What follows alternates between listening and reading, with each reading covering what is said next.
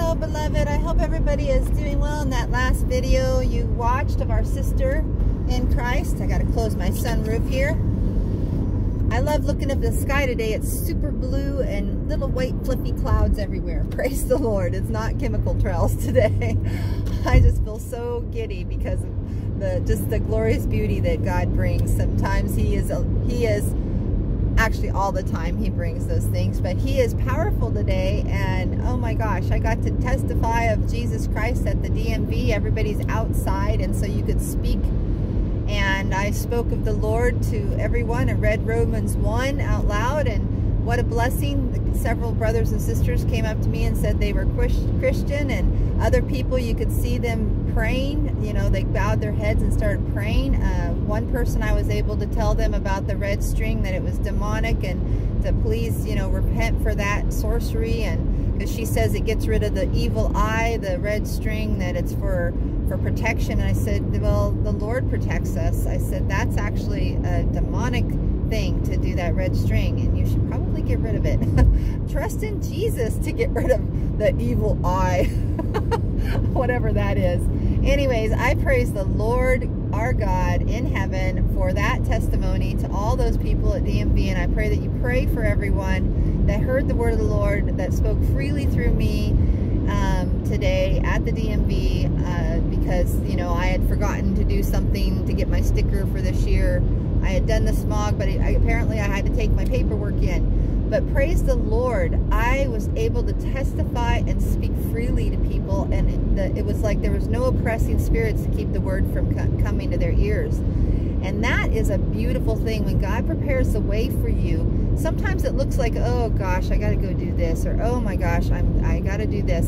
Rejoice, because sometimes it's because you've got a testimony to bring. God will allow things in your life so that you can bring a testimony to many, or you can confirm a word with a brother or sister, or you can fellowship with someone who is a believer.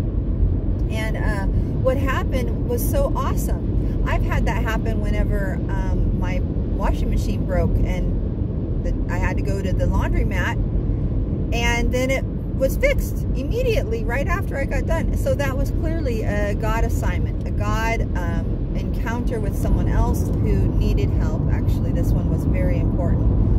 That meeting was because someone was being oppressed of the devil, really bad, demonic stronghold. And praise the Lord, I was able to go and scare those demons away from that poor young lady. And praise the Lord, I believe she's becoming healed. Praise the Lord. And so many are being set free from captivity, and I pray that this blesses you, and you just feel the urge by the Spirit to preach the good news of Jesus. And one thing in Romans that I really was focused in on by the Spirit was that the first chapter of Romans, the first verse, first few verses, it says that the gospel of God is that His Son is about His Son, Jesus Christ. And that is God's gospel that He talks about. And that comes from Paul. So Paul got the power of the Most High to speak, inspire him to write those words. And so I encourage everyone, Israel and non-Israel, Gentiles alike, if you're in the body of Christ, there's neither Jew nor Gentile. We're all one in Christ. Read Romans 1 and recognize that the gospel of God is spoken of in that first chapter.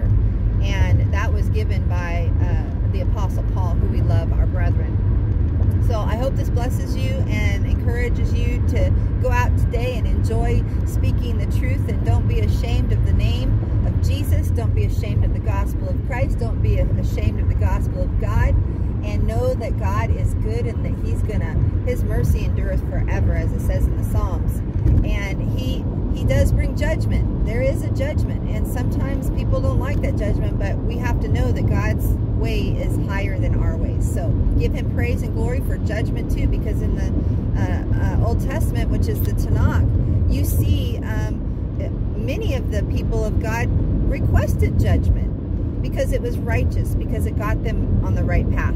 So, which is the Lord's word. Praise the Lord's word today, and praise Him and give Him glory. Agape love to you.